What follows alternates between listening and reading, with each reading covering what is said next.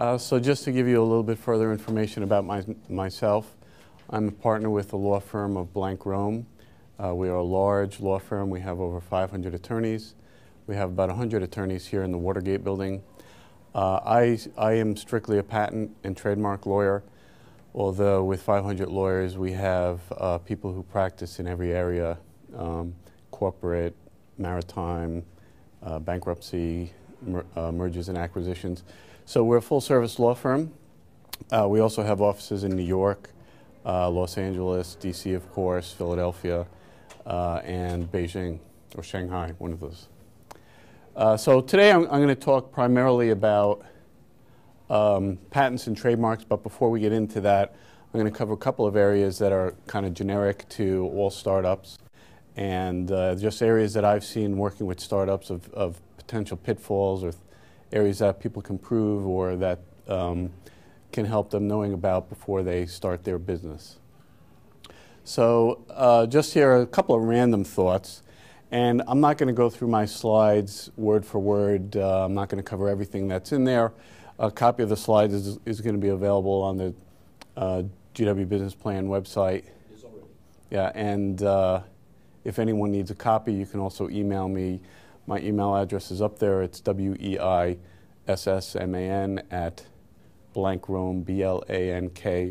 BLANKROME.com. I'm happy to send you a copy. So a couple of things, people know about this, but sometimes it's hard to impress, that you really do need to budget for legal concerns with your business. No matter what type of business you have, you're potentially going to have some sort of legal issue, whether it's exporting, importing, trademarks, patents, or the like. You should sit down and think about what kind of budget do I want to create. And the best way to do that, of course, is to speak to lawyers, get a sense for what type of issues you might have and what kind of costs might be associated with that. Various type of things that people might not think about are dealing with not only the different types of government, but product liability insurance, other types of insurances that your company may have or may need to have in order to do business.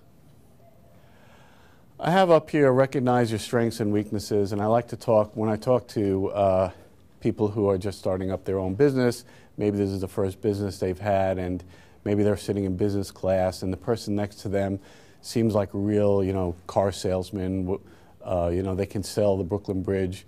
They're real, energetic, and they go out there and they can raise interest in just about any product they have.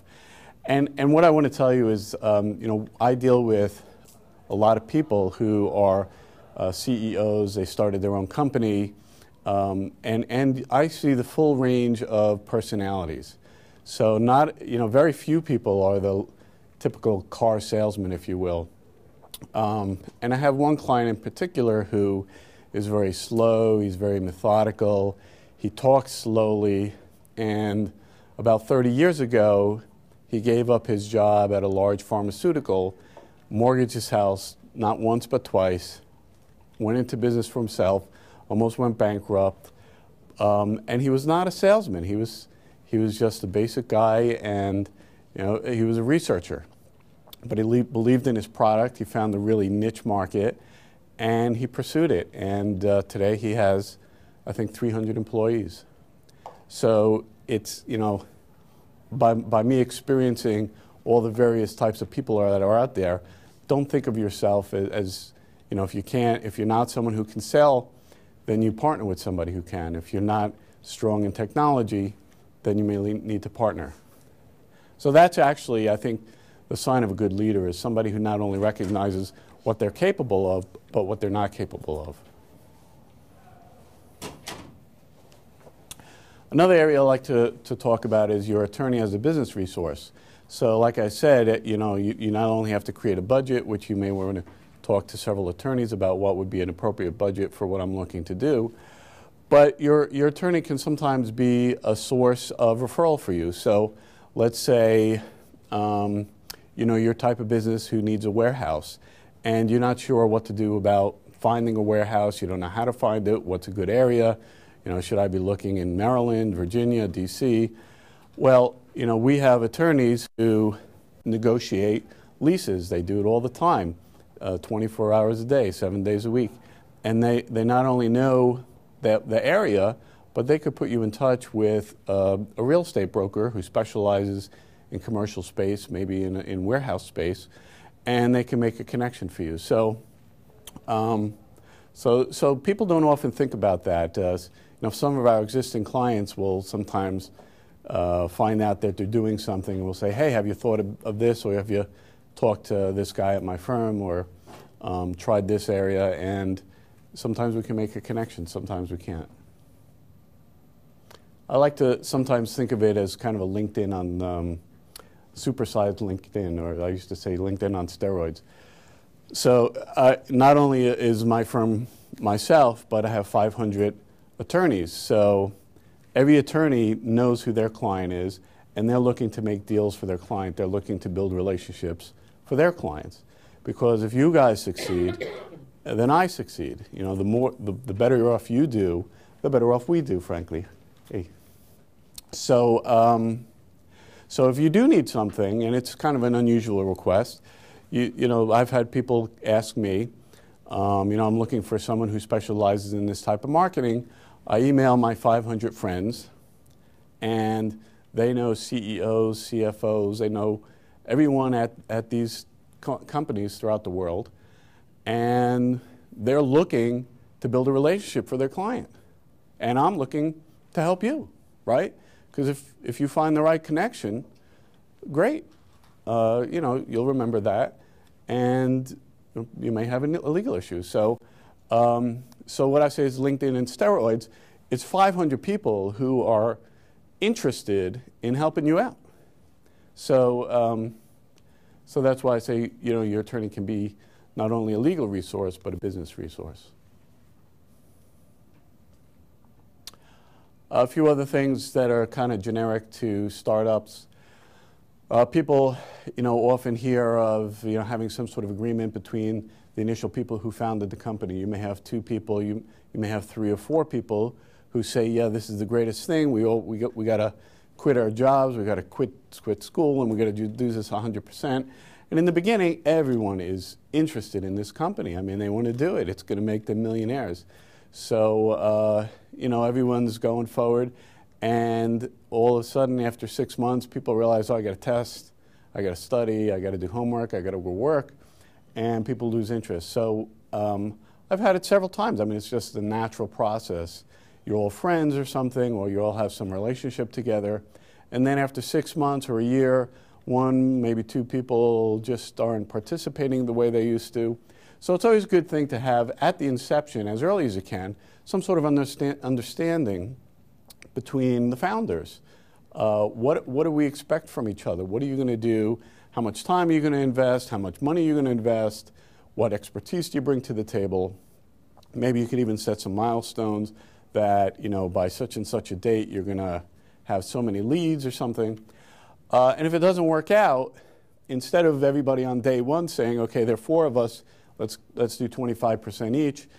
Instead of that, you could think about, well, how about we have an ultimate goal of 25% each, but we don't get that until a certain period of time progresses, or certain goals are reached.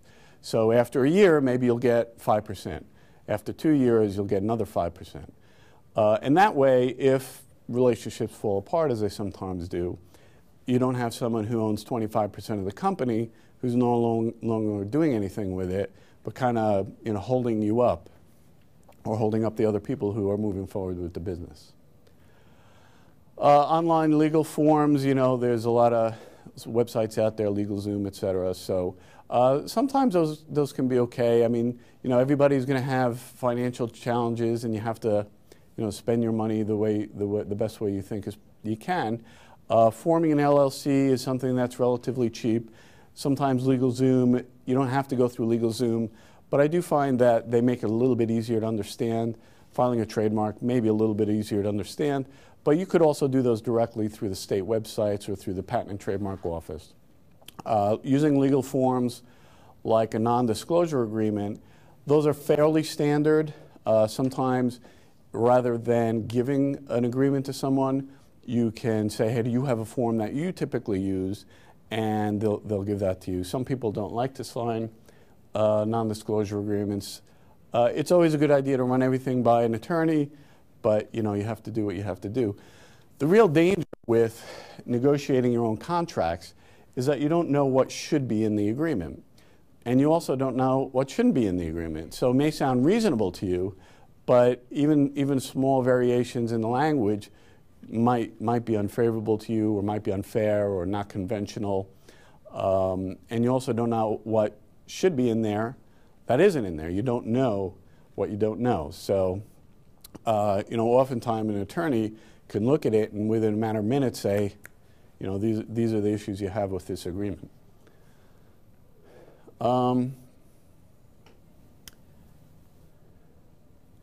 As certainly as your company grows, you want to try to have an attorney go back and look at some of the forms you've created, maybe some of the agreements you've entered, check through your trademarks, see whatever you've done on LegalZoom as far as your business goes, and help you bring that up to par. Are there any questions about just general legal matters? Yes? We even drilled down in our agreement to what happens if one of us assassinates the other. Is that okay? So I'll repeat. All privileges, your stock is forfeited. I'll repeat questions just for the camera, but I don't know if that was a rhetorical question or just a comment. But certainly when you do an agreement of how the founders are going to share a company, you can't go to an attorney for everything, right? Because you're not going to have money to start your business. So whatever you write down on paper, try to do the best you can, and try to set forth the terms that you think are reasonable. And but keep in mind this type of a vesting. They call it a vesting schedule, where your interest in the company vests over a period of time. And I have that up there. So the next part I'm going to talk about is I'm going to run through a few types of business structures that are out there. Probably people are familiar with them. And like I said, I'm not a corporate attorney, but I've gone through this a number of times that I understand some of the basic concepts. So if you have questions, we can try to answer those. But if not, and you wanted to talk after, or at another time separately, feel free to email me, and I could reach out to one of my corporate attorneys to help us out with this. So the main reason for forming a company is to insulate you from liability. So let's say, you in your personal life, you own a Dodge Dart, and you have a cat. So if you do something in your business and you're operating by yourself, and you run into some sort of trouble where somebody comes after you, pursues you, sues you, say you're negligent, or you breach a contract or something like that, they're going to try to latch on to whatever assets you have. So they're going to come after your Dodge Dart. They're going to come after your cat. No, maybe not your cat. But so what you want to do is form a company in order to insulate you from that liability. So if you have a company in place and you're doing business as ABC LLC, and something goes wrong, and there's a product liability suit or whatever it is, they can't come after you in your personal capacity. Now, the exchange for that is that you really need to honor that form that you've created. You need to honor that company structure that you've created. And I'll get into that in a second. Another very strong reason that you should form a company is to help you establish ownership of the things that the company owns. So you go out and you buy a computer, right? And maybe a friend paid for it on their credit card, but it's for the business. Well, who owns it, right? You don't know. I mean, you don't want somebody to leave the company and think that they own some of the assets. So any of the assets you buy, you should buy through the company. So if your friend's going to pay on their credit card, reimburse them from the company, or get a company credit card. If you own a patent or if you own a trademark, assign it to the business. That way, if somebody walks away, they're not taking that patent with them. So it not only applies to tangible assets like, a real estate, like if you're renting an office space, or if you have a computer or whatever it is, but it applies to intangible things. If you have an agreement with a customer or with a distributor, the agreement is done with the company. So that way, you know, somebody walks away and you're not left with an uncertain relationship. So as I mentioned, you need to abide by the responsibilities of having a company. So you have to maintain the formalities. You can't, you know, like I said, you can't go out and buy the computer in your own name. You have to run it through the business. If an action is brought against your company and it's determined that you just had the company but you never did anything with it, the agreements were in your own name or the patents were in your own name, you know, they may say, okay, well, you lose the privilege of insulating you from liability. So your Dodge Dart is once again on the bargaining table. So basically, your company should not just be a shell. You should really do things. You should get an account for the company. You should get an email address if you can, although that's, you know, not necessary. But you want to make sure that you don't commingle your personal funds with the funds of the business. If you buy something, reimburse yourself with a company check. So a few types of companies, sole proprietorship. These don't necessarily protect you from personal liability. You really want to form at least a limited liability company. I'm sure people have heard that term LLC before. It's very popular. It's very easy to form. You could do it. Even DC has, you know, if you go to their website, you can figure it out. It's not that complicated to do. What's more important about an LLC is having having what's called an operating agreement. And that's the whole, you know, that's a 5-page document that says these are who the people are, this is what you're contributing, this is what your responsibilities are, this is what happens if someone leaves, etc. So that's a more onerous document to prepare, but just setting up the excuse me, setting up the LLC itself can also be useful. The LLC will protect you from, insulate you from personal liability. There are several other types of companies that people have heard of, S companies or C corps or S corps. Excuse me. You know, there's no people are always looking for what's the best one to do, right? And you look around, and nobody's telling you, should I do an LLC? Should I do C corp? And there's really no best that fits everybody. You have to figure out, you know, what the thing that drives it the most are what are the tax implications of this? In which way am I going to pay the least amount of taxes? So it may benefit you to do an LLC. It may benefit you to do a C corp. You know, again, if somebody was struggling with what they should create, feel free to give me a call, and we could talk to one of my corporate attorneys, and we'll figure out what might suit your particular business. I put just some notes up here that are you know, some of the general features of these types of companies.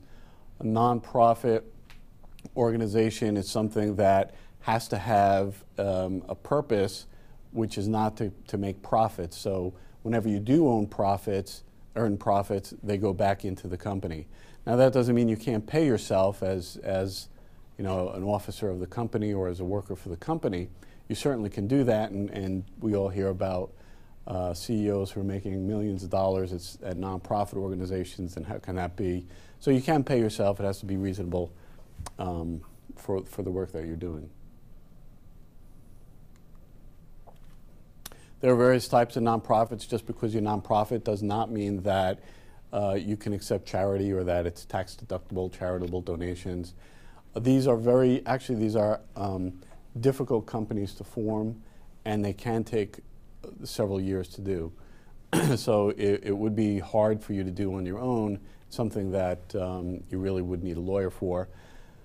That's the bad news. The good news is that some of the large firms, like my firm, if you're truly a nonprofit organization and you have a real good social benefit to it, a lot of large firms will take on a client like that as a pro bono client. So It just has to go through additional requirements that my firm puts in place or other firms as to what they're willing to do. Yes? Actually, I found it fairly simple to do this. I've done it a number of times for various groups. And it takes a minimum of 100 days to get the 501c3. And I've been pretty successful at being able to do it. So it is possible for people who are strapped for money to go ahead and get 501c3 status. Yeah, so the question is... I mean, it's a form that you fill out. Yeah, so the question is, it may not be... The question is whether 501c3 status is hard to get.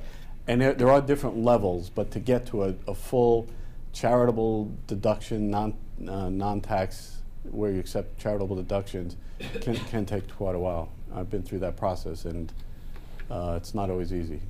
Yes? Two questions with that. I know I worked with my former church with it, but with nonprofits, is the rule still that you can, I guess from formation, you can accept money for like, I guess, 24 months, and that it can be, I mean, like if you're going through the, send it to the IRS or whatever, that you can take up, it can take up to 24 months to where you can still claim that the person who gave the money can still claim it as a nonprofit deduction. That was the first question. The second, I know last year, I think they started going to B Corps. I'm not sure if you are knowledgeable as far as with the B Corp thing, since that's new. Yeah, so the question was, again, the period of time that it takes to be able to accept money, and I would have to defer to we have a few people at our firm who are specialized not only in corporate law, but in nonprofit companies. So I don't want to misdirect you here, but if you can always accept money, but whether the person who's giving the money can claim it as a tax deduction on their tax forms, you need to make sure that that's all in order. It is retroactive. I'll accept your word for it, apparently. We'll move on from here. Turning to intellectual property, does anyone have just general corporate questions before we move on? Again, if people are struggling with exactly what type of business they're interested in, I'm happy to help them out if they want to give me a call. Yes, Lex. Anything about the B Corporation? Jeffrey asked about that. I'm not familiar with the B Corporation. So the thing about companies is that they're dictated by state law. So a lot of states have LLCs, but that doesn't mean that all the LLCs are the same, and it doesn't mean that the laws that apply to them are the same, and it doesn't mean that the rules and regulations that they follow are the same. They differ from state to state. So it can be important to know which state to go into. But yeah, you're not going to go wrong with choosing an LLC in a particular state over another. They're probably fairly similar. People know that Delaware is a common place to go. There are a number of advantages of going to Delaware. So the thing about Delaware is that you have to have a presence there. So what people will do is they will hire a company which will serve as its agent in Delaware. Basically, it's just a mailbox in Delaware. So you'll organize your business, and even though you're doing business in D.C. or Virginia or Maryland, you'll have a place in Delaware that can be served, processed, and other things like that. So that will cost you a few $100s a year, maybe $300 or $400 a year, just for that mailbox. Yes? We're thinking of taking subchapter S election for the first year or so if we're losing money, because then the losses would flow into our individual taxes. Have you any experience with subchapter S election? I'm happy to talk. I'm happy to talk with you afterwards. If you want to, I could set up a call with one of my corporate. When you start making money, you have to unelect it. Okay. So that you don't have to have it on your tax, your individual tax. But anyway, that's what we're thinking of tonight. All right. So I'll turn to intellectual property, and I'm going to cover three things here: patents, trademarks, and copyrights, and also probably a little bit of trade secrets. So most people have heard these terms, but they may be a little confused as to the differences between them. So I'll start off with a patent. A patent is, as I defined up there, but basically the Supreme Court said that you can patent anything under the sun. Now there's also been some discussion lately as to software patentability. A Supreme Court case came out a couple months ago, and the Patent Office has been rejecting a lot of the software cases. My personal view is that the Patent Office has taken a very broad reading of the Supreme Court case that came down, but I think the pendulum's going to switch back. I think that the Patent Office is going to become a little more lenient in things that they've been patenting. But historically, the U.S. has been willing to patent software, so I wouldn't discourage people from looking into that if that's part of their business. And it can be an important part of their business. But there are a couple of other types of patents that you can get. You can get not only a patent for the product itself, but the method. If there's a method of making it or a method of using it, that's different. You can do that. And you could also get a patent on a design. If it's an ornamental design, it doesn't have a functional feature to it. It's something that's aesthetic to your product. It's possible you can get a patent for that. It may be that you should get a trademark instead, and there can be some nuances between that, but that's something that we could help you out with. So what it's clear, though, is that, like I said, the Supreme Court said you can patent anything under the sun. What's clear is what you cannot patent, which is sometimes easier to define what you can patent, is you cannot patent an abstract idea. So you can't just patent the idea of selling bananas or something like that. It has to be something that has a specific implementation. People often say, oh, I'm going to go out and patent my idea. You're not really patenting your idea. You're patenting the implementation of your idea. Yes? For example, if you have an idea and you have an idea clear and you write the idea, but you didn't yet go under the ground to implement it, at this time, will you be able to have a patent for that? So the question is whether you have to implement your idea before you can patent it, and the answer is no. And it used to be that, hundreds of years ago, used to be that you had to actually submit a working prototype. And if you go to the Patent Office, they have a museum there with all these old prototypes of little cotton gins and stuff like that. And they're interesting to look at, but that's no longer the requirement. So as soon as you have an idea, if you feel that it's that you have it in a shape that you think is commercializable, you can apply for a patent. The struggle is that the earlier you file your patent, which is good, you want to try to get an early filing date, as you continue to develop that product or that idea, you may revise it. You may make a lot of changes to it. So it can sometimes be a question of when should you file for your patent. Should you file on as soon as you have the concept, or should you file after you start thinking about it and working on it and trying to reduce it to practice? So the closer you come to reducing it to practice and figuring out what's the real commercial embodiment of it, it may be a good idea to file then. So one strategy you may have is to do both. File early and then update your patent later. And we'll touch on that a little bit. And what do you need exactly before you file for a patent? So I actually have a very good handout. Well, I think it's very good. It deals with patent applications, and I go through things that you need to put in your patent application. But essentially, you have to describe your invention with as much detail as possible. And the test is to enable one of ordinary skill in the art to reproduce it. So that means so lawyers come up with a lot of fancy language because we have to justify our rates, right? So I can't just tell you the easy answer, but I'm going to tell you the easy answer. So the difficult question is what you're paying for, is you have to describe it in an enabling manner so that one of ordinary skill in the art can reproduce it without undue experimentation. The layperson answer is you have to make it so that someone understands what your invention is, and they can build it if they wanted to. So there has to be a lot of detail in the application.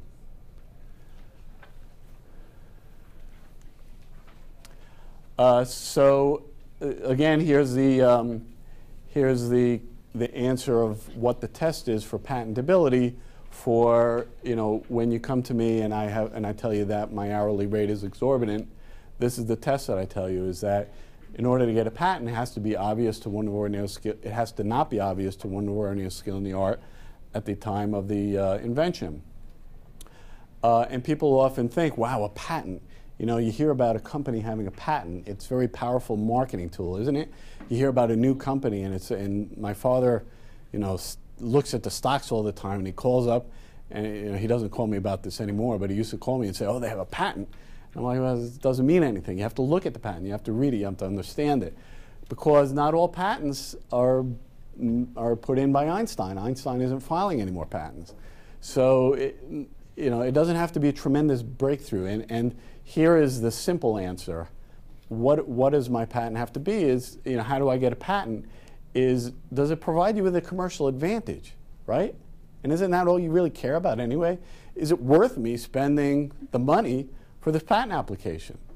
So remember, I told you before, you have to build your own budget. So as part of that is you shouldn't be afraid to ask questions about cost, because and as an attorney, I always tell you the cost, because I don't want to pretend it's going to be cheap and then send you a bill that you can't pay. It doesn't do me any good. It doesn't do you any good. So does it provide you with a commercial advantage? A patent application can cost, depending on what the invention is, $9,500 to $17,000 just to prepare and file it, right? So that's a lot of money. And now you see where it comes in, right? And it's any kindergartner can think about that. Oh, it's $10,000. I'm never going to make my money back on that. I'm not going to file it. Or there's $1 million idea. 10,000 is nothing. I'm going to do it. So it kind of answers itself. And that's my layperson test. Is that's my every kindergartner knows what you should do kind of answer, is that, is it worth the money? As I mentioned before, and this can be very important, we've had a lot of issues with inventors who, once the company starts taking off, they never assign the patent to the company, and lo and behold, you know, you're successful and everybody's coming out of the woodwork. And we've been in positions before where a company is selling off to another company, is being acquired, and the patent isn't assigned. So we prepared two documents. We prepared an assignment and we prepared a lawsuit. And we had a service agent show up at the door of the inventor and say, you're going to sign this or you're going to get sued. And they signed it. So you don't want to have to deal with that, right? You want to do it, you want to get these things tied up as early as possible. You want to have your vesting schedule as early as possible, because once your business takes off, everyone, you know, sees the rainbow and they want a little piece of the pie. So, and they get more aggressive about, I'm not going to do this, and it's holding you up, and an investor is not going to invest because they're waiting on this person.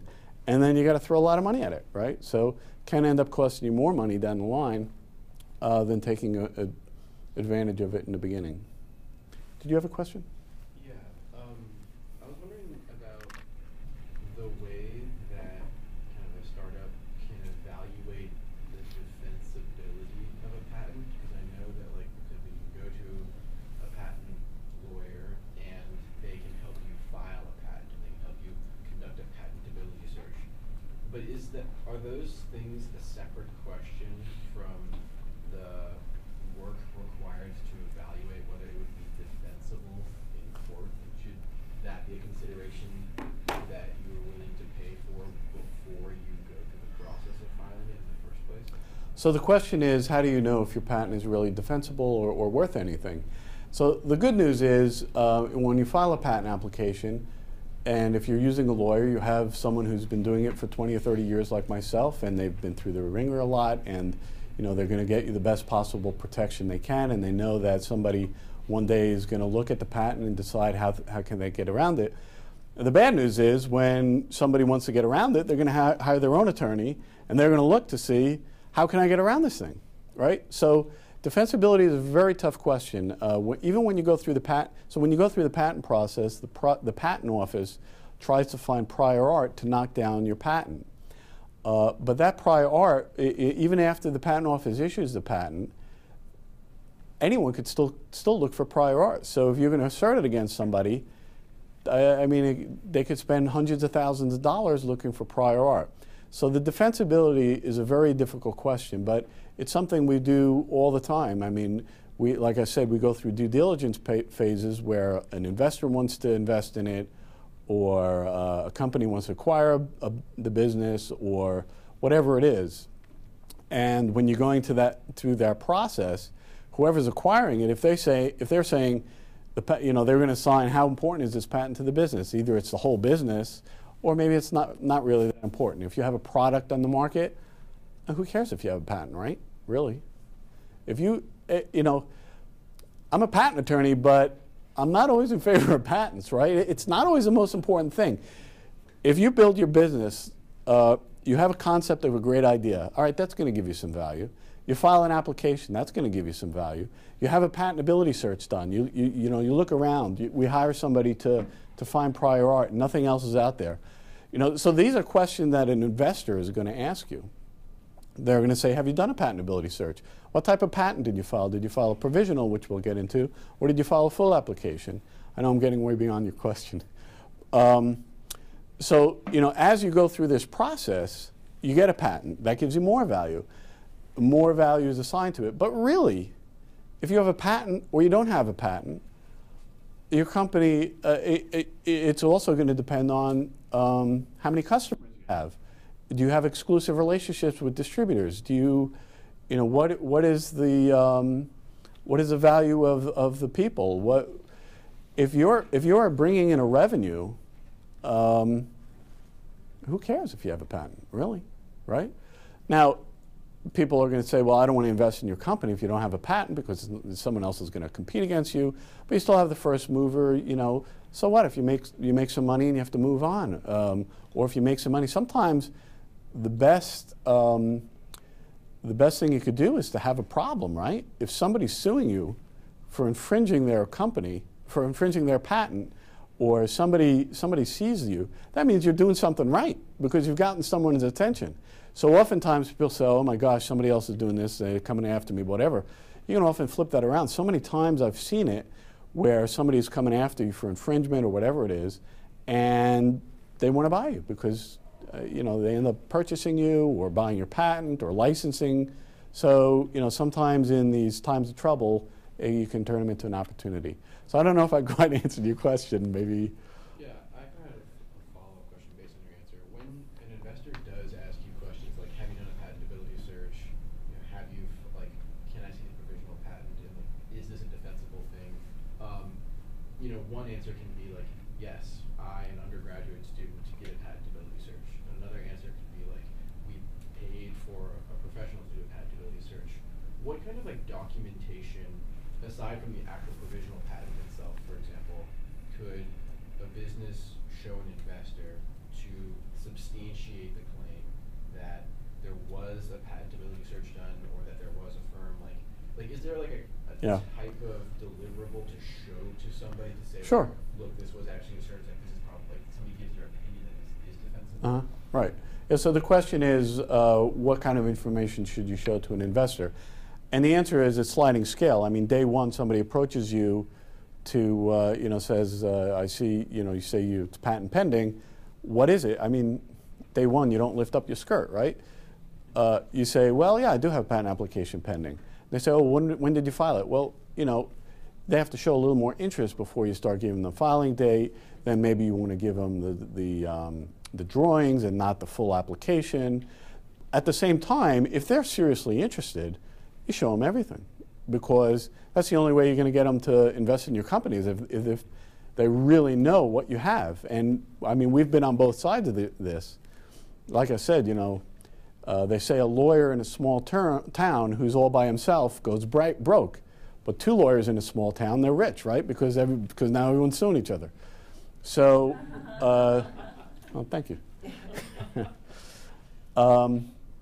So that's the same thing through these due diligence processes. If I have an investor who's looking to invest in your business, I'm going to want to know what you're holding up. You know, what value do you really have?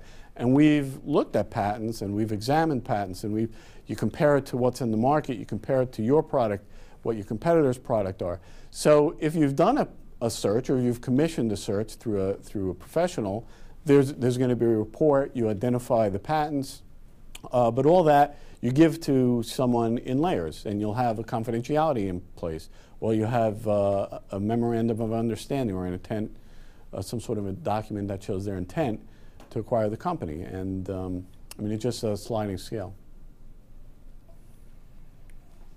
So don't ask me questions because I have long answers, and I'm going to answer something that you didn't ask.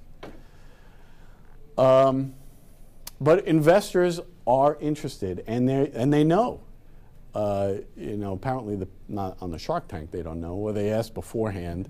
But you bump into an investor, and they know. They know that people file provisional applications that aren't worth very much because that's what they have to do. So they really want to understand.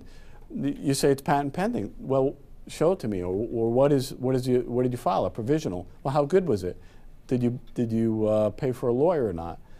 You know, and like I said, a patent isn't everything. It's one asset. It does give value. It has a lot of market perception. It shows that you, as your business, you're thinking about it, right? You're thinking about the right things. And an investor comes to you and says, you know, you're out there, you're giving your business plan pitch, and you're telling everyone how unique your concept is, your business. Nobody's done this before. It's a real niche product. I love it. All I have to do is tell people about it. They're going to be knocking down my door. And the investor comes up to you and says, I love your presentation. Where's your patent? What are you going to say? What are you going to say? You can't say, I couldn't get a patent, or you know, it's not worth patenting. You just told them how unique it is. If you don't have a patent, it's sending across a mixed message. So it gives a huge market perception, as you know, people know that you hear that a company has a patent, you think they've done something innovative. What do you mean by cross-licensing? Set up cross-licensing technology. So if you have a patent and somebody you know, your competitor says, oh my gosh, this company is really taking off, I better do something, I'm going to sue them. Well, if you have your own patents and they want to do what you're doing, then you may be able to cross-license your patents. So, and I apologize, I didn't repeat the question. So the question was, what is the opportunity to cross-market by having your own patents? So the answer is, if you have patents and a competitor sues you based on their patents, you could potentially cross-license each other. And I've seen it both ways where, you know, some of our clients have said, I like these people, their patents, I'm going to sue them. Right? They're setting up a cross-licensing opportunity. You know, so bad things that happen aren't always bad. Sometimes they're actually good things. I'm not going to go through everything. If somebody sees something they want to talk about, that's fine. Territorial. So patents are territorial, which means that if you have a U.S. patent or a U.S. patent application, you could only sue somebody, you could only exclude others that are making, using, or selling in the U.S. or importing or exporting. If somebody's making something in China and selling it in Europe, you're going to need to have a patent in either China or Europe.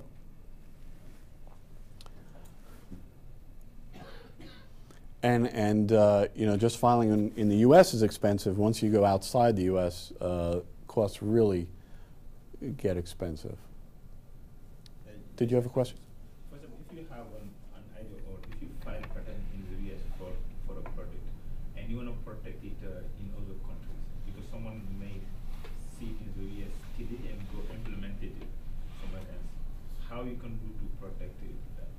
You have to file it here and in other countries also? Yeah, so the question is, how do you protect it in other countries? So once you so what happens is, once you file in the U.S., there's a period of time by which you can file in other countries and claim priority back to the U.S. application. Now, I haven't gotten to it yet, but the big danger is I'll get to it in a minute as to what it is. But once you file in the U.S., you would then also have to file in other countries, China or Europe or wherever else that you want protection. So, people always ask me, they say I'm an English major, it's going to cost $10,000 to file this application. I'll just write the thing myself. Or they'll say to me, what if I prepare the application and you just review it? How much will it cost me then? And the answer is, or they say, can I do it myself? Basically, that's the question. And the answer is no, you can't do it yourself. It's ridiculous. No, I'm being a little in jest here, but I mean, I've been doing this for 20 years. I've been training, longer. I'm not going to tell you how long. I train. I don't write many applications anymore myself. I train associates, so I'm a partner, and I have associates who work for me. I don't want me to be, but it will take a new associate 2 to 4 years to really start to understand the patent process, how to write an application, because it's not English. You may know English, but this isn't English. This is technical. So for instance, let's say you invented a bottle, right? How are you going to describe this in your patent application? Well, it's an oblong thing. It has a cap on top. It has an opening, and it holds liquid. Well, that's not enough information. You have to describe the ribs. You have to describe the bottom having a recess portion which assists in to resist pressure. It's tapered at the top. It comes to a cylindrical top, and it has a circular cover which is threaded and fit. So it's not English. You wouldn't understand. It's not to mean that you're not capable of it, but it's a very refined process that you have to go through. And even though I put in my hand out, or even though I'll tell you, you have to describe the invention with as much detail as possible, you're not going to do it. And I've offered to Lex, I've said anyone who wants to prepare a provisional application, I'm happy to review it. And I can look at the application. It'll take me 10 minutes. I could even tell you now what you're going to do wrong. Not enough detail, right? So if you're putting together a software application, you need hardware. You need a hardware embodiment. You need flow diagrams. But I could tell you without looking at it that you didn't do it right. And I'll give you pointers on what you should do, what needs to be put in there, but more and more detail. And I haven't reviewed an application that I haven't had questions about. And if I have an associate who comes to me and says, I finished the application, I don't have any questions for the inventor, I said, well, you've done something wrong. You didn't understand the invention. But no matter, we have inventors for our large companies, they file dozens of applications. You have to pull the information out of them. They'll send me a diagram and there'll be a little notch in there. And they won't say anything about that notch. And I'll say, well, what's that notch for? Why do you have that there? And they'll come out with this whole story, right? Oh man, that took us 6 months to design that thing. We were having all problems. It wasn't connecting together, and it wasn't working, and you would slide and this and that, and a friction, blah, blah, blah. I was like, well, why don't you say anything about this thing? So, necessity is the mother of all invention, right? So the fact that they were working on that means that it could be something important. Now, not always, but sometimes. So even people who do it on a regular basis, they don't always appreciate that what they're doing is patentable or something that should be described in the application. Yes? Can you talk in a little bit more detail about ornamental patents? Because it seems like, at least to me, it's confusing how an ornamental patent achieves the non-obvious component insofar as you've got things like rounded corners on buttons on apps that are being patented under ornamental patents. So, can you? Because I think from the yes. talking about So the question is to just discuss a little bit more about ornamental patents, which are they're called design patents. And as I mentioned before, it's for the aesthetic look of the product. And again, there doesn't have to be a huge distinction over what's been done before. And the test isn't necessarily one of obviousness, it's one of an ordinary observer. And it's hard to say. I mean, the only thing that you put in a design application are the drawings, and actually, I don't want to speak out of turn, but I believe that a lot of these patent companies that were ripping people off, all they were doing were filing these design applications, and they're much cheaper to file because all they are drawings. And it's not a full description of the invention. It doesn't cover the function of it. So the function is where the real meat lays. It's the real important aspect, but not always. I mean, there are some businesses that are just kind of better protected by design patents. So I think shoes, like Nike, I think, has design patents and stuff. So even shoes can be. So I wouldn't rule out design patents, and I often think about them because they're they're often overlooked, and it could be something that's important. So I don't think I've given you much help, but I would encourage you, if you think you have something that's aesthetic, you could search Google Patents, or I prefer the Patent Office website, which I have at the end of this, just because I'm old-fashioned. But you could search Google Patents and look for design patents, and put in the title or something. Is there a question? Yes. As far as like for utility patents, if you're like somebody who's trying to make like a better version of something that exists, like say like a phone case, which is pretty common, like what usually happens in that case? So I mean there's like a ton of companies already out there like OtterBox or like LifeProof, which are like I guess all similar somewhat. So like if say like you have your own version of like a phone case. So the question is, I guess, how do you know if yours is really patentable over what other people are doing? And that's the real test. I mean, patentability kind of breaks down into two areas. It's one, is this patentable subject matter? But the answer is almost always yes. And the tough question is it patentable over what others have done? And that's the commercial advantage test that I propose to you. But it's basically, if yours differs from what your competitors are doing, and it provides you with some benefit, right? I mean, that's the decision you need to make. Now, an examiner could, once you file an application with the Patent Office, the examiner could take, A, B, and C prior art and patch them together to kind of reconstruct your invention, if you will. But I mean, it's a tough choice. I mean, the answer you should come to is, if it's providing you with some advantage, don't discount doing a patent, even if you file a patent application. I mean, the problem is, if you don't file, you may lose the ability to do so later. So it's better to file. I mean, costs and everything else granted. It's better to file and take a shot, and if it doesn't work out, it doesn't work out, rather than having that mixed message that you would send to an investor. So provisional application, there are two types of applications: is provisional and, conveniently enough, a non-provisional. So non-provisional I just call full application, because I just think it's a little silly to say provisional and non-provisional, and people mix them up. So provisional application is a much cheaper way to go, because it doesn't require all the formal things that a full application does. But the issue with a provisional is that it expires in 1 year, it doesn't become a patent, it's not even examined. So you file it, and you just take whatever information you have and you file it.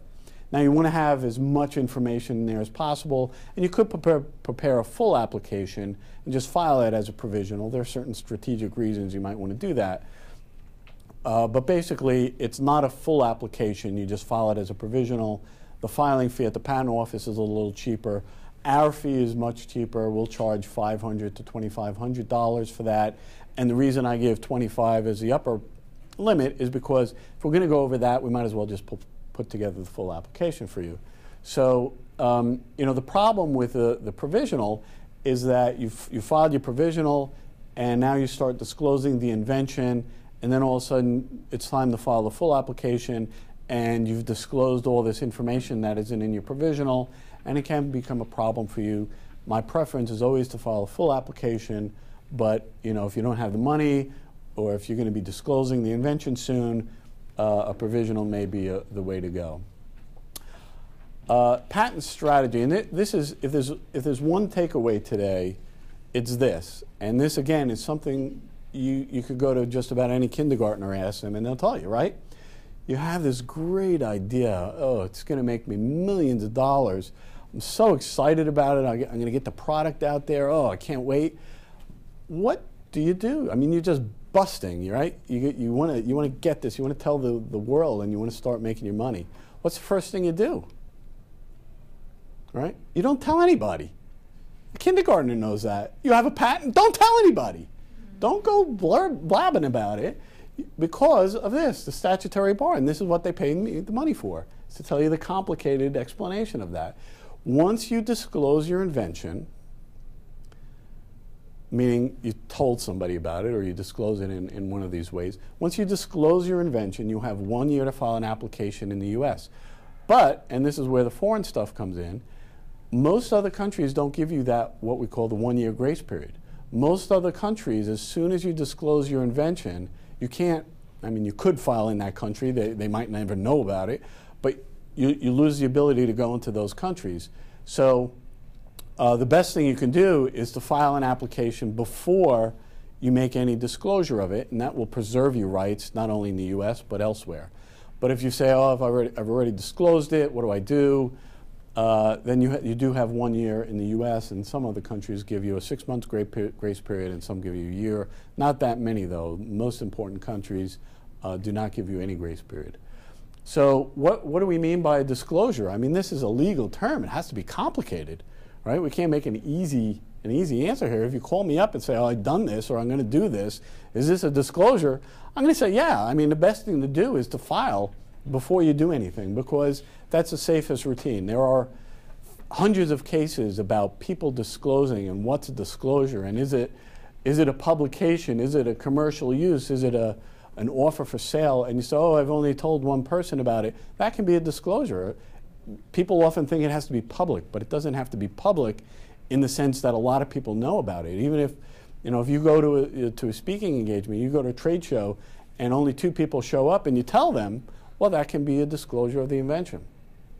Now, the complicated part is that not every country has the same definition of disclosure. So what might be a disclosure here might not be a problem in Europe. So, if it was easy, you wouldn't have to pay me. So, again, the strategy is file in the US before you disclose anything. That's the easy answer. That's the thing lawyers are going to want to say. But if you have disclosed it, it may not be the end of the day for you. Maybe you have improvements. Maybe you have other things that were not disclosed. You can still file an application on that. Here are a couple of things, things that are somewhat particular to being a student or being a researcher, that ways that you might disclose things. If you have a NSF grant or an application, et cetera, that can be a disclosure, so you want to be careful of those. Discussing it in class, probably not a problem, because people are under expectation that you're students, you're learning, you want to keep it confidential. But the safer thing to do is to file an application before you start talking about it. Certainly, if you're in the business plan competition or Pitch George, and you make it into the finals, and you're going to be presenting it, and it's going to be webcast, you want to make sure you have your application on file beforehand. Did you have a question? How much detail has to be in your speaking at the business plan competition to qualify as a disclosure? If I say I have a process for turning lead into gold, is that a disclosure? Yeah, so the question is, what if I'm not really making much of a disclosure? And that's the rub. I mean, if your disclosure is non-enabling, and it can be, we've had a client who put a small blurb in a trade publication for a seminar that they were going to go to. If that is really non-disclosure, non-enabling, meaning, it's another legal term we had to come up with to justify ourselves. If it's non-enabling, meaning someone doesn't understand what you're doing, basically, right? That's the kindergartner explanation. If you really haven't said anything, nobody knows. I mean, what do you mean you're doing this? They either think it's false, or they have no idea how you're doing it. How are you turning water into wine? then it may not be a problem. So you're right. Yeah.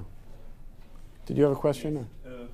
Because I have patent is concerned only for profit business, the business that make profit, or if even if it is for social venture, you can patent it. So that if you have an idea how to get our people poverty, for example, the different country, Yeah. you can use a patent. You can file a patent for that, or it is just for business. So the question is, does it matter on the type of use that you make of it if it's personal versus business? So it's kind of, I don't know if you're coming at me from two directions, but as far as the disclosure is concerned, it doesn't matter whether you're doing it, whether you're disclosing it or using it for personal reasons. So if you develop a better bike seat and you put it on your bike and you're biking around, that could be a disclosure of the invention. It doesn't matter if you're intending to commercialize it or not. You know, and 5 years later you say I want to patent it, you may have a problem. I mean, you know. Yeah, I think I did ask correct. For example, if I have a project how to help people get out of poverty, but I'm not doing for business, I'm doing for non-profit. But it's my idea. Mm-hmm. For example, if I have an idea how to help women for reducing maternal mortality by using a product that is cheap, easy to use. Mm-hmm. But I'm not doing it to make money. I'm doing just for non-profit. Right. So I can feel a patent for that, or it is. So the question is, does it matter if you're doing it for a non-profit reason? And the answer is really no. I mean, as far as the disclosure goes, it's a disclosure whether you're making money off of it or not. Now, whether it's on sale could relate to, so there are several ways that you can disclose it. One way is a sale or an offer for sale. Now, if it's experimental, that's where that kind of comes in. If you're making an experimental use, that might not be an offer for sale. But even if you're giving it away, a sale doesn't necessarily have to be for money. So the answer is, it doesn't matter if you're doing it for a nonprofit reason or a profit reason, and also a nonprofit could get patents just as well as a for-profit company.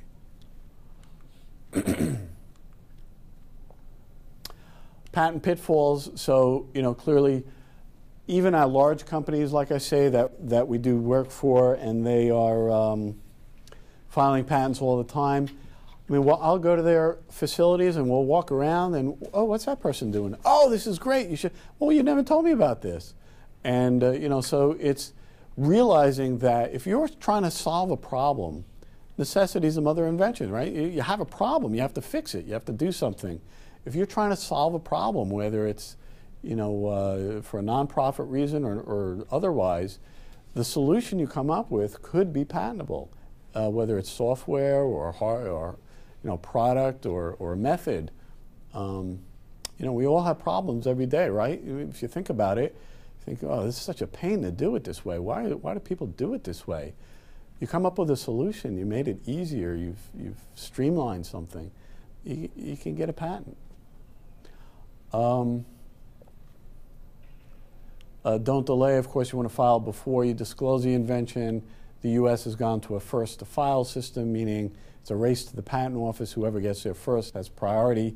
If you come up with an invention and say, hey, I'm going to file a patent, and you file a patent next week, and a company has been researching this for 2 years, and you file first, you beat them. You win, right? You get the earlier filing date.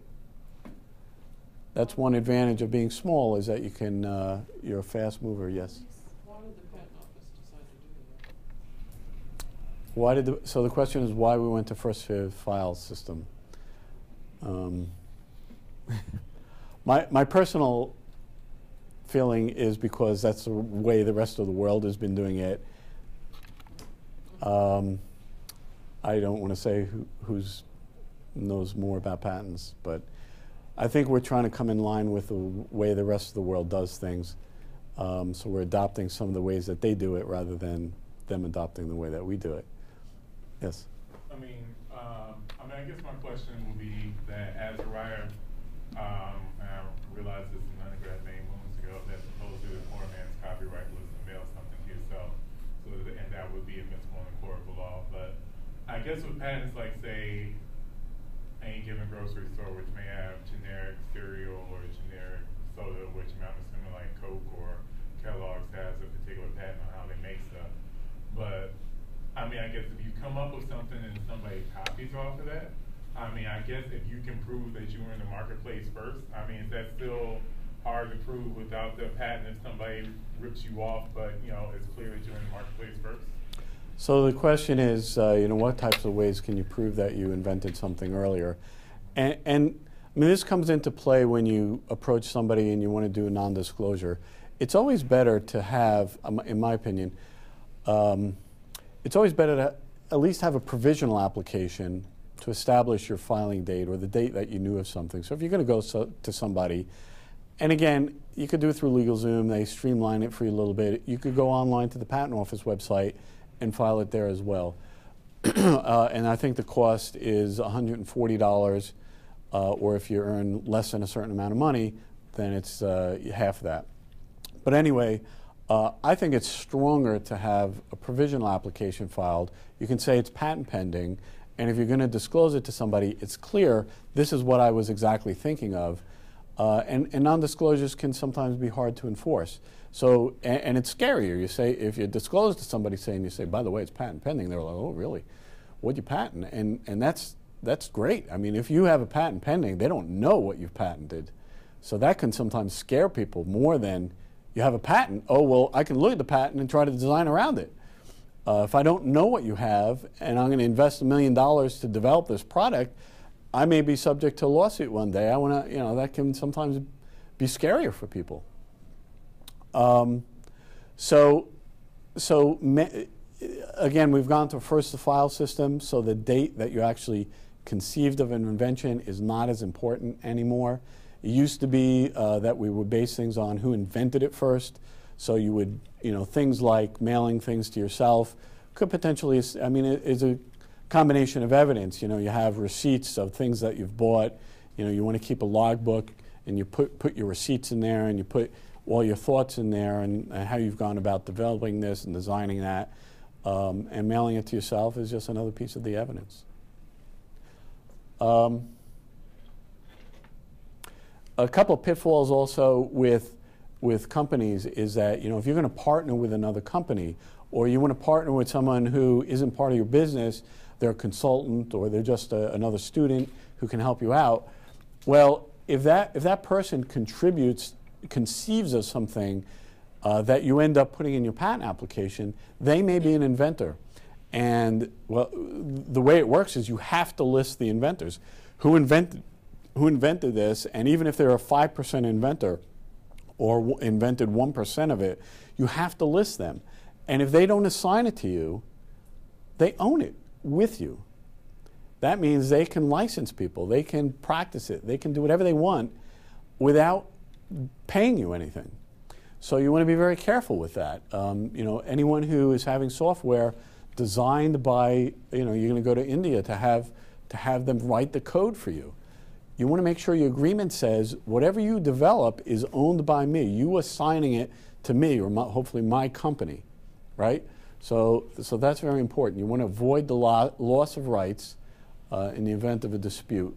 You want to look at your employment agreements, your consulting agreements, all that good stuff. Is this how Zuckerberg got sued by the other students at Harvard who helped him develop this? So the question was about Zuckerberg. I watched the movie. It pissed me off a lot. I think, you know, the whole legal implication of that movie was bad. But I don't know if that's the truth, so I don't know how I can comment on it. But, you know, essentially. But they were claiming to be partial inventors. Yeah. So the claim was that the two guys he went to, and I forget their brothers' names, but yeah. So I mean, the problem with that whole thing was that, you know, the movie made it sound like he just took their idea and went with it. Now, first off, you can only file an application if you're the actual inventor. If you're not the inventor, if you just took someone else's idea. I had someone who came back from Europe, gave me this thing and said, I want to patent this. And I was like, you know, how'd you design this? He said, I just bought it in Europe. You're not the inventor, first off. And second off, the sale itself was a prior art to you, so you can't get a patent. So I'm not really answering your question, but there are a lot of things wrong with that movie, I thought, from a patent perspective. Yeah.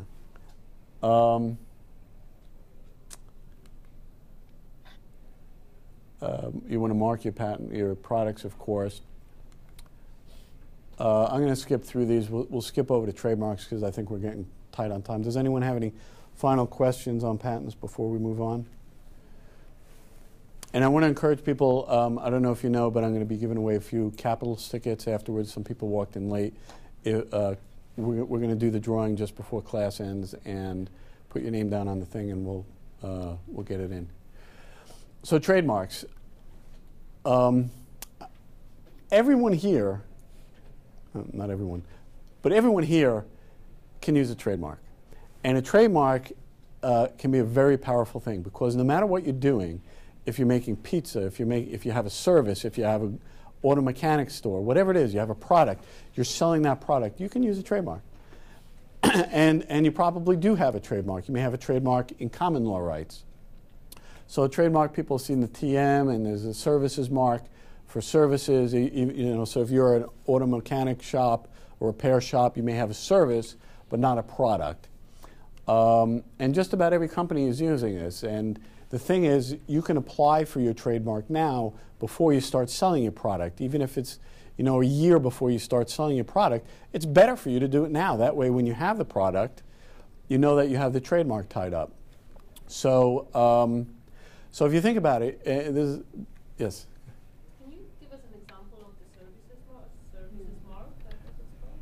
Yeah, so a trademark applies to products. So if you're selling a chair or a cookie or whatever it is, a service mark is if you're doing a service. So you're a consultant. If you're doing consultant work, you're not selling a product per se, you're selling the consulting services. If you're a therapist, if you're whatever it is, a design, if you make designs, logos, or whatever. So if you're doing a service, you're selling your own services, legal services. You can get it can still be called a trademark, but technically it's a service mark. But you still get an R in the circle. So if people can imagine, you're going on vacation, you're going across country, or people are here from other countries.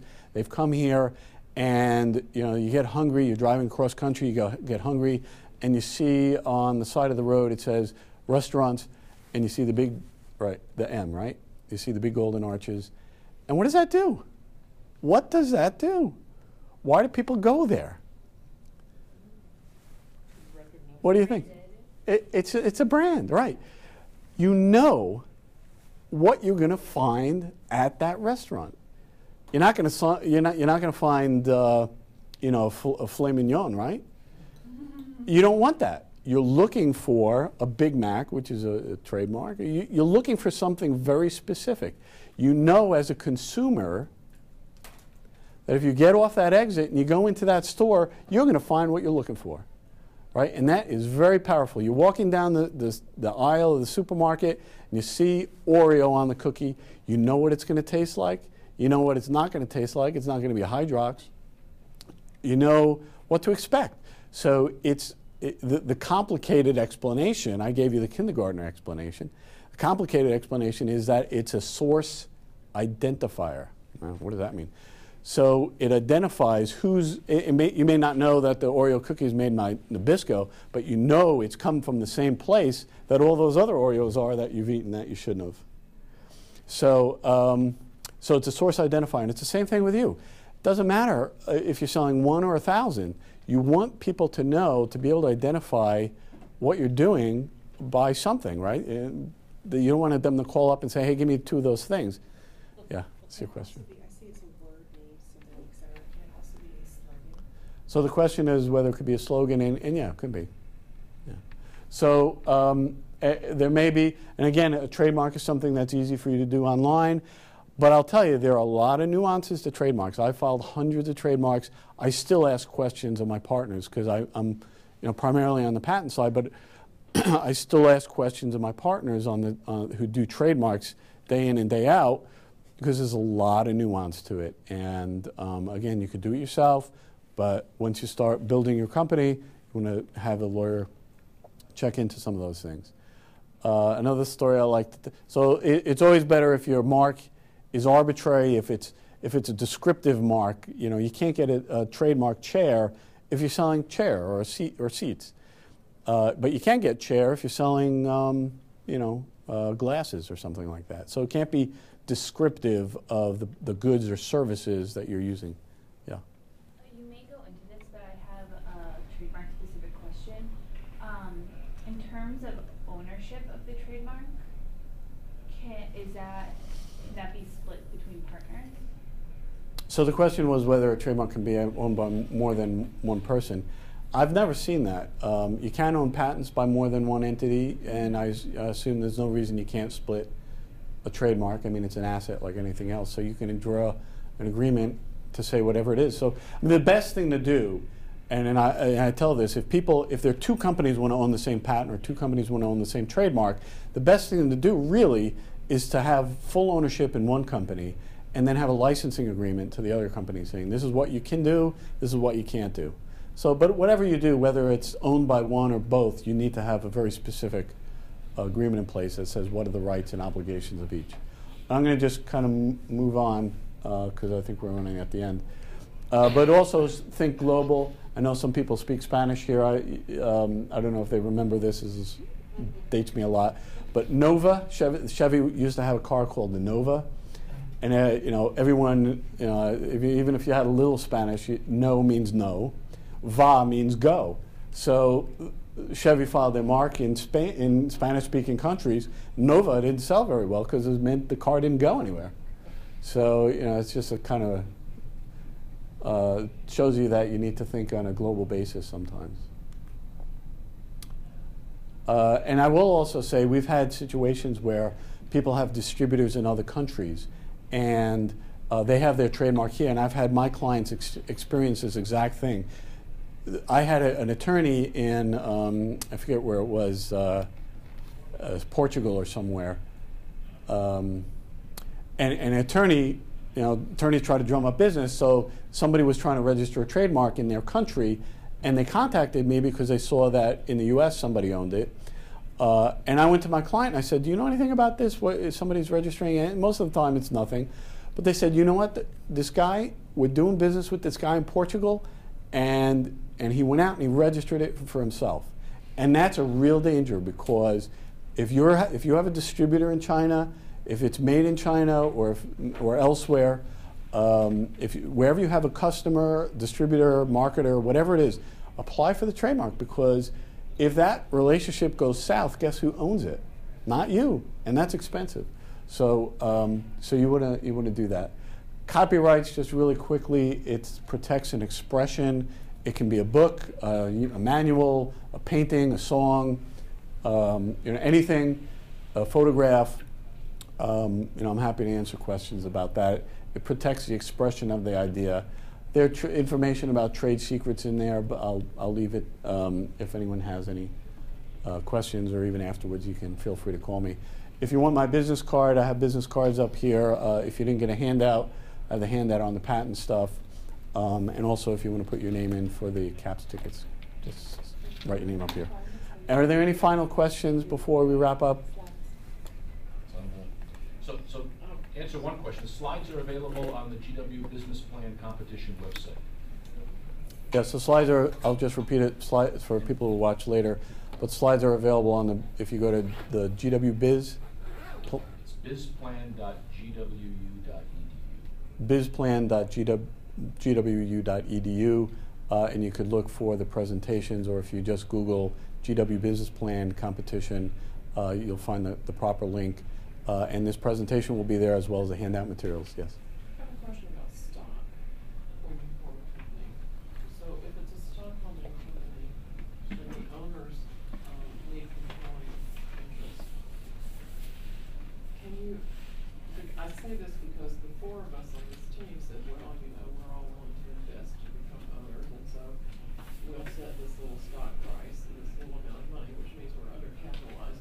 But everybody we talk to about this wants to buy in, which is wonderful on the one hand, but we don't want to lose control of the company before we can really get going. Yeah. So how can we handle this?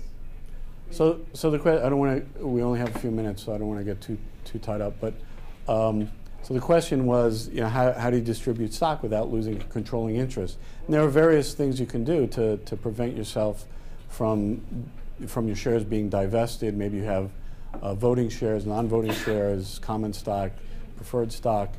Again, non-voting shares. well, I don't want to. I mean, we can talk about what may be the best for you to do.